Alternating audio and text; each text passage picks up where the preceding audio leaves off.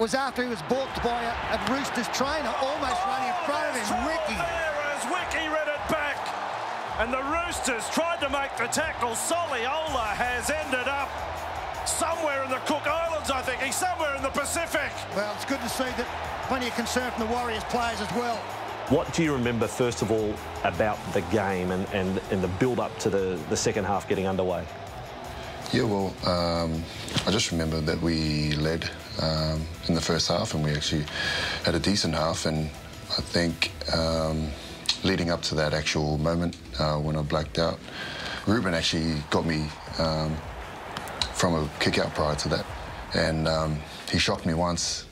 He ran it straight. He pretty much done the exact same thing. And then they went on and went to score, and then there was that next kick-off set.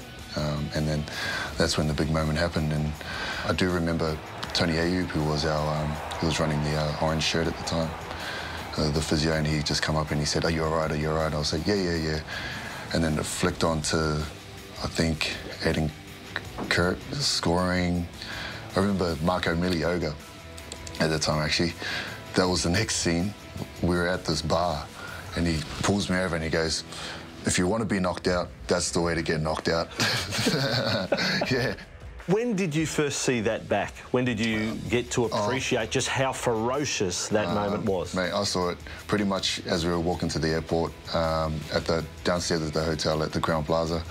And that was pretty much the highlight package throughout that whole day, because that would have been one of their big promoting factors for leading up to their final series, I suppose. So yeah, no, it was everywhere. That was actually one of the first things I got asked when I come back to Australia, and then everyone was I think the reporter at the time was like, "Oh, what do you remember?" And I said, "Not much."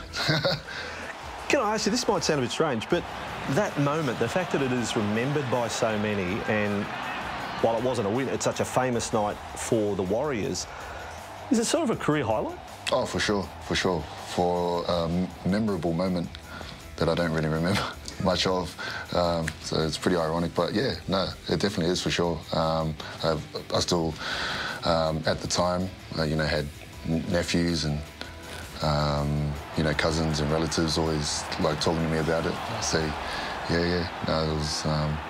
I'll talk to them about it and run them through it, like how we speak about it. And then, even till this day, we had Ruben actually present a jersey to Josh Hodgson and our kit man, the Count, we call him, and he done a highlight reel package of Ruben when he was at the Raiders, obviously, because we acknowledge our past players, and then they finished it off with, so it's stuck with me for life, which is actually, quite nice, because, Ruben's someone that I've always respected, someone I've always looked up to, and I still do to this day, and we have a great relationship in that as well. And we always have a laugh about it in that as well. So yeah, no, it's a nice thing to be a part of, and I guess me and Ruben's connection as well.